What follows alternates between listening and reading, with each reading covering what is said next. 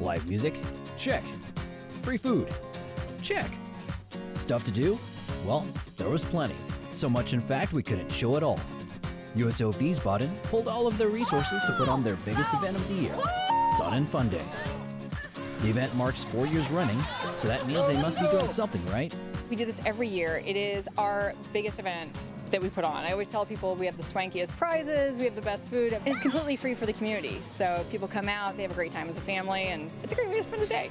Though the event was free for the community, it took a lot of support from outside volunteers and organizations. Biggest challenge we have when it comes to putting on this event is that it's completely run by our volunteers. Definitely need our volunteers out here to make this possible. With volunteers being such a large part of the garrison, every volunteer can make a difference. You can make a difference.